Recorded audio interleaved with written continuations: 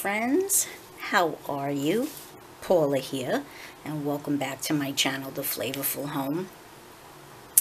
I am actually doing a Saturday morning makes. A little late.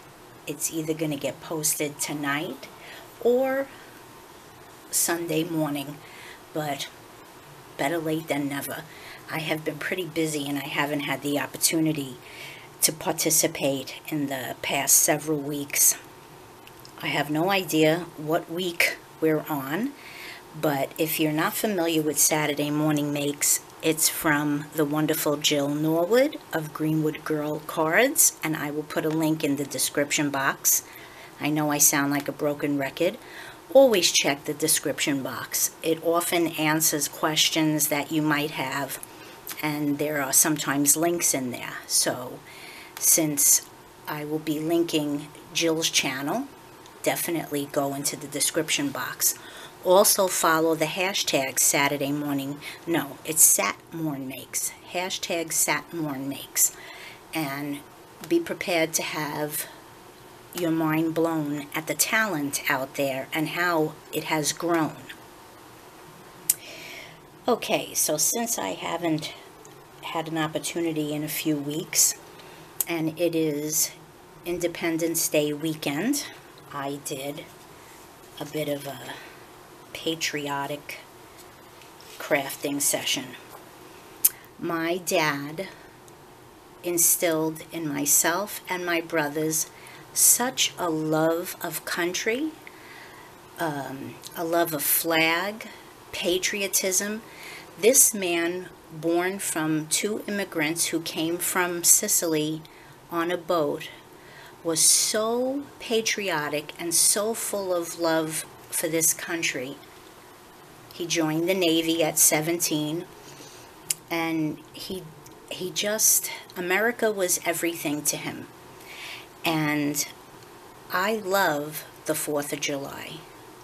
I love the holiday. I love what it represents as far as our freedom, and so I love doing crafting for Independence Day.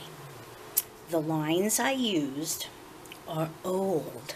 Remember I said I'm going through my stash?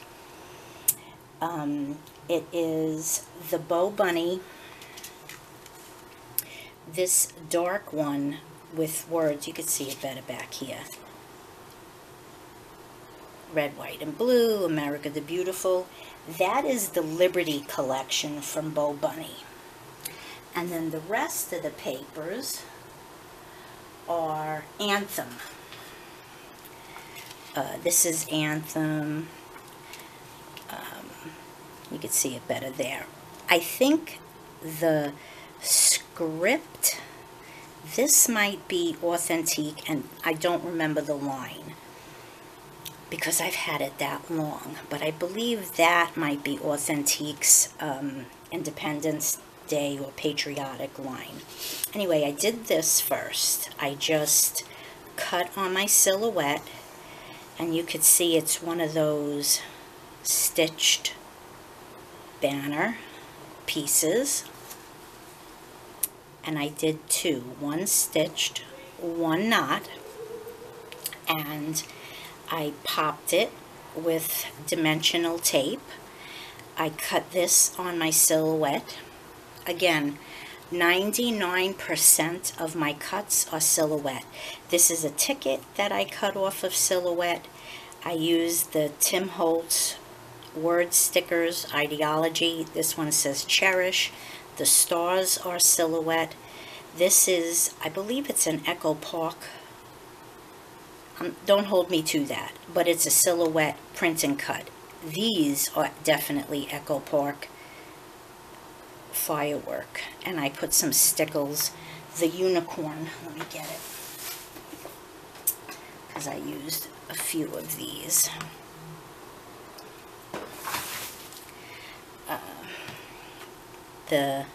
This is unicorn stickles that I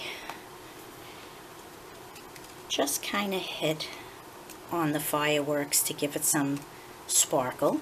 This ribbon, I made a bow with Ribbon of the Month Club. And I used these ribbon as well. I kind of cut fishtail and glued it to this little ticket. And in the corner is Nouveau glitter accent, and I'm not sure what the color of that is, but let me see. And I did some red, a glitter accent. Let me see if I could find it. Winter Cranberry, this one is called, and that's what's there. And this one is Fresh Snowfall, and I put that, and I used my glue gun, hot glue I should say, just to get like this to stick, because this is dimensional as well. It's a cut and you press it and it kind of pops up. It's actually supposed to be a garland, but I used it on here. So that was the first thing I made. And then I made a little pinwheel stick. This was a silhouette cut, and this is also the anthem paper. I cut some stars, and my Italian girl heart just had to add glitter. I can't help it. I just love sparkle. This was another ticket from Silhouette, and it said beautiful, the sticker from Tim Holtz's collection. These were just more from Ribbon of the Month Club, and I fishtailed them. I made this bow with my bow maker, and I cut a little more ribbon from the July collection. Actually, I think it was June of, if not last year, the year before. And I cut this, is a doily cut from Silhouette, and a straw that, gosh, I got from Hobby Lobby, I think. And I hot glued everything, and I put more of the Nouveau glitter here and here, and you have a little 4th of July pinwheel. I like the way it came. So, a little home decor. I'll probably bring it down and put it in my dining room on my buffet for the 4th. Again, using up my scraps. These have been in my scrap drawer for a long time now, and I'm glad I got to use them and make some more fun stuff. I had also printed out, this is what I do when I create. I print out bunches of things, and I decide what, and these are Echo Park, I think. I'm not sure what this guy is, but they're all Silhouette print and cuts. And I print stuff up, and I play with it, and I decide if I'm going to use it, and I just keep playing until I get what I like. And I like how these came. Coming up is going to be Christmas in July, and I'm excited for that, so I will be participating and using more of my Christmas stash. And I am coming up on 1,000 subscribers, friends. I think I'm about 45 subscribers away. So I am going to be putting together a giveaway, because I cannot believe that I have accomplished that much. My mind is blown. And so I'm going to be doing that, and we can have some fun, and look forward to that video coming up soon.